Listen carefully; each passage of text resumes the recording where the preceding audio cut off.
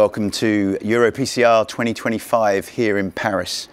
My name is Thomas Keeble. I'm an interventional cardiologist at the Essex Cardiothoracic Centre in the UK.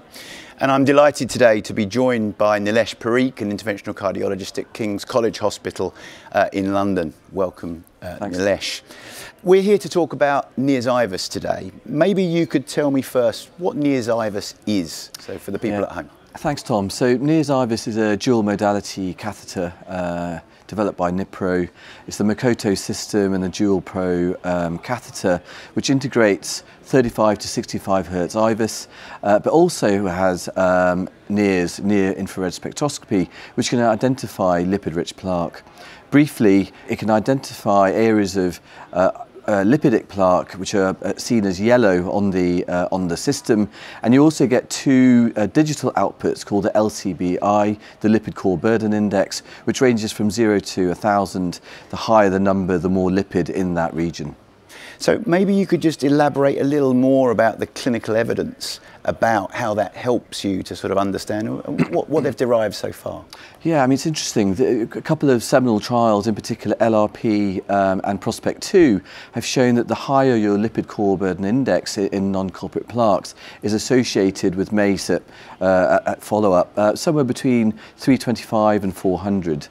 The Prospect 2 study was unique, and it also showed that plaque burden from the IVUS was important, but actually that the Lipid Core Burden Index value, somewhere between, as I say, 325 and 400, actually had additive prediction. And then adding to that, we have a study called Pacman AMI, which showed that intense LDL reduction with PCSK9 inhibition led to significant reductions in LCBI. And what was really striking was that that was then associated with improved outcome. So it really is clear that this catheter can identify the vulnerable plaque. So Tom, you know, I'm aware that you're one of the highest volume operators of NIRS IVUS. How has it changed your PCI practice? Well, I think what I like about it is it democratises plaque vulnerability. So I think we can all look at IVUS images, OCT images, and I think unless you're a true expert, it can be challenging to determine exact vulnerability. I think the beautiful thing about the NIRS and the chemogram that you get is it's very clear. Yellow is bad, high numbers above 325, as you say, is associated with plaque vulnerability and worse outcomes. And I think it allows all of us very quickly, simply and easily to understand exactly the vulnerability of that plaque. Secondly, when you see that, I think it does change how you treat and stent vessels. So you will often stent very slightly longer to cover areas that are vulnerable. And because you know that if you leave that plaque vulnerability, you're more likely to run into trouble. So I think it allows really to personalise what you're going to do within that vessel, one hoping to deliver the best possible stent result for that patient longer term.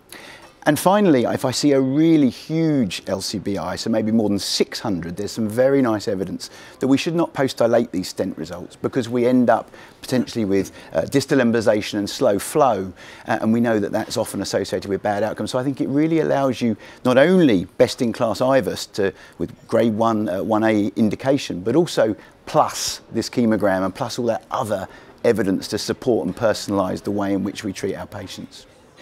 If I could move on, clearly this is an exciting field. Understanding quickly, simply and easily in your workflow the vulnerability of plaques both in your culprit and non-culprit. How in the future might that work in our favour for our patients, and what is the future of plaque vulnerability and identification and treatment? Yeah, no, it's a really exciting area at the moment. You know, identifying the vulnerable plaque through the NIRS IVUS system, I think, has many potential avenues.